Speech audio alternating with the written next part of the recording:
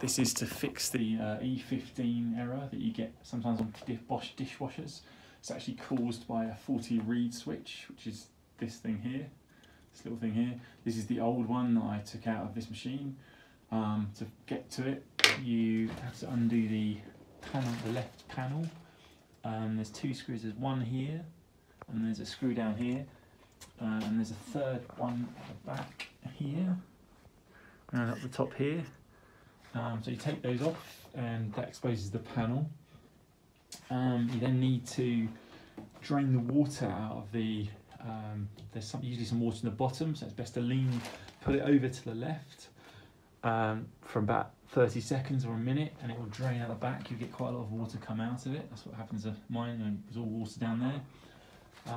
You can then fit the reed switch in. It just goes in this little panel just down here.